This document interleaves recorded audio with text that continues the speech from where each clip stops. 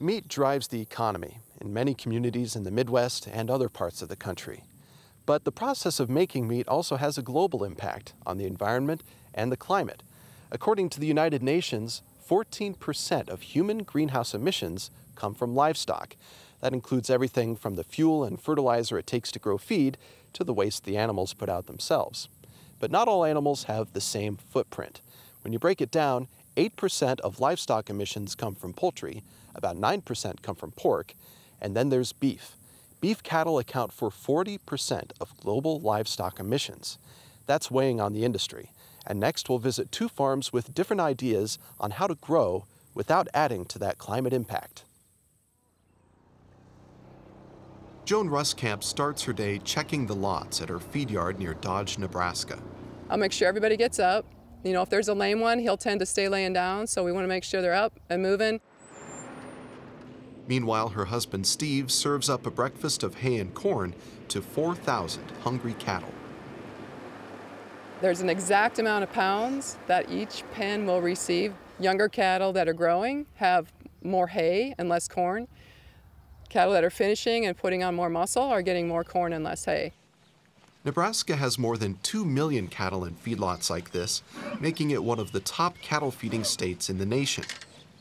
But whether it's a feedlot in Nebraska, Kansas, or Texas, it's built to fatten up cattle in a hurry. In only 6 months' time, they can pile on around 1,000 pounds of meat. Joan Ruskamp says the secret is their stomach. Cattle have a rumen that does amazing things with feed. So they're eating all these things I don't want to eat, and they're giving me a great burger, a great steak, a great roast to eat in the end.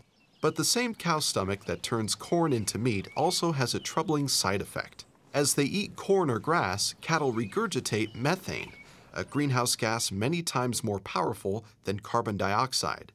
In fact, when it comes to global greenhouse gas emissions, cattle are one of the worst offenders. If you look globally and you just compare every sector, I'm talking electric utilities, steel, automobiles, beef, globally, beef is at the top, okay? The highest emissions per dollar of output, higher than electric utilities globally. The cattle industry is trying to get a grip on how to reduce that footprint. Kim Stackhouse Lawson is the sustainability director for the National Cattlemen's Beef Association. She's been researching which parts of the industry contribute the most emissions.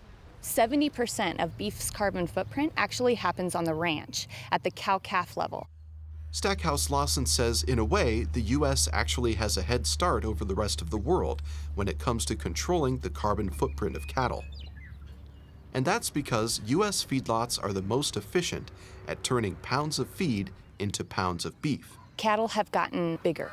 That's from genetic improvements, so we've been very focused on maximizing resource use. Go back 50 years to 1965. At that time, a steer went to slaughter weighing right around 1,000 pounds.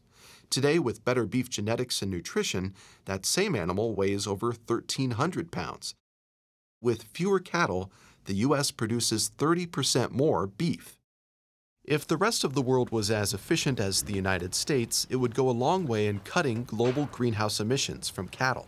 But not every country can grow feed like the Midwest. And some believe the current system relies too much on fields of corn and soybeans that add to the environmental cost. They want to move beef away from feedlots and row crops. We're rewriting history. We want to change the way things are done, and we want to do it with a group of cattle that fit with our nature situation and for a lot of other people. So, suck calf, girlies. Come on, let's go, girls. Suck calf. Del Fike raises cattle in southeastern Nebraska. They never go to a feedlot. Instead, they start and finish their lives feeding on pasture, designed to grow on grass, not grain. They're engineered to do everything on forage like cows were intended. The switch to grass-fed beef was a huge change for Fike. Until a couple years ago, he farmed 7,000 acres of corn and soybeans and fed cattle in a conventional feedlot. Now he's down to around 500 acres, nearly all grass. You can have more cows, more pounds, and do it in a way that is better for the environment if you use the right genetics. Fike says keeping cattle on grass takes crops like corn and soybeans out of the picture, along with the fuel and fertilizer needed to grow them. That cuts carbon emissions. Also, planting prairie where crops used to be pulls excess carbon out of the air and stores it in the soil. This was all cropland, so this would be highly erodible land. It's true grass-fed cattle do a lot to save carbon, but strictly in terms of greenhouse emissions, they're still at a disadvantage. Kim Stackhouse-Lawson says it's because of efficiency. At the feedlot, she says a calf is ready for slaughter by the time it's 18 months old. If we were grass finishing an animal, they might be anywhere from 2 to 2.5 years old before they reach the same finished endpoint. Since grass-fed cattle have more time before slaughter, they typically have a larger footprint. But Stackhouse-Lawson says at the same time, keeping cattle on pasture provides benefits for wildlife habitat and water. A grass-finished system might have a smaller water footprint because oftentimes irrigation is used to water crops. So it's a trade-off, and it's about balancing those trade-offs. There are different ways to meet the growing appetite for beef in the U.S. and abroad, and they each have something to offer. Feedlots are efficient. The whole reason I'm here doing this is to feed people. Grass is green. Just let the cow be a cow. But that's the challenge for the beef industry in a climate-conscious world, finding a way to meet that demand while keeping the carbon footprint of cattle in check.